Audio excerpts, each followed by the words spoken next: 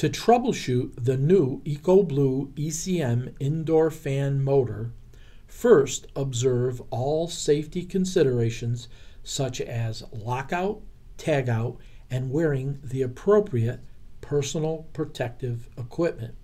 Switch off the unit disconnect. The EcoBlue indoor fan is powered by an electronically commutated motor and controller. These two components are attached together as one assembly. This assembly is analyzed and serviced as a single piece. No further disassembly or servicing is required. Because the power leads are internally connected to the controller portion, motor lead resistance testing is not applicable. From here on, we will refer to the assembly as the motor. Remove the side panel enclosing the fan section. Confirm the fan can rotate freely and has no obvious mechanical damage or obstruction. If the fan does not spin freely, remove it and determine why. See the fan disassembly video. Visually inspect the plug connector which makes all fan motor electrical connections.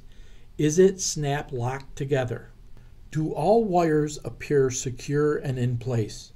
While here, visually inspect the manual reset limit switch connections and the red reset button. If the switch has tripped, there may have been an extreme airflow restriction or an actual fan failure. Remove one of the leads and with an ohm meter, check to see if it is open or closed. If this switch opens, all unit operation would cease as it removes 24-volt AC power to the unit controls. Standing in a safe position, switch the disconnect to on. Whether the motor is three-phase or single-phase, it is wired across the line and should receive power whenever the disconnect is on. Again, we see the plug connector. The bottom shown here has two whips which make the motor connections. Check for the unit line voltage at the power whip. Three-phase motors will have black, yellow, and blue leads with a green-yellow ground wire. Single-phase motors will have black and yellow leads with a green-yellow ground wire. If there is no power, troubleshoot back to the unit terminal block. The motor is not the problem.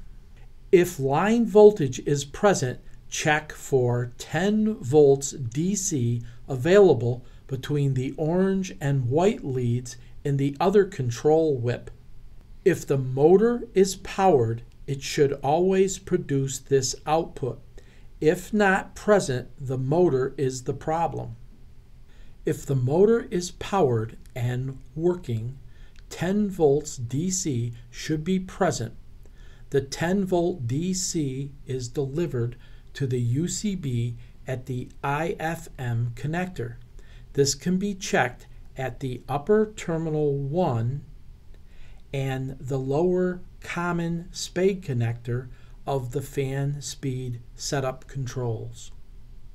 When indoor fan operation is required, the UCB will create a DC voltage output at the IFM connector upper terminal 2 and then through the gray wire running to the motor plug connector. If there is a 4 to 10 volt DC signal available at the control whip between the gray and white leads, the motor should operate. If not, the motor is the problem.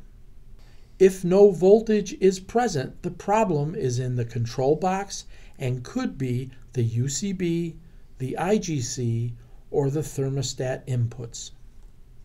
In review, the motor should be considered the problem only if, when power is available to the motor and it does not create the 10 volt DC output at the control whip, or when power is available to the motor, it creates a 10 volt DC output and a 4 to 10 volt DC input is delivered on the gray lead and it fails to operate.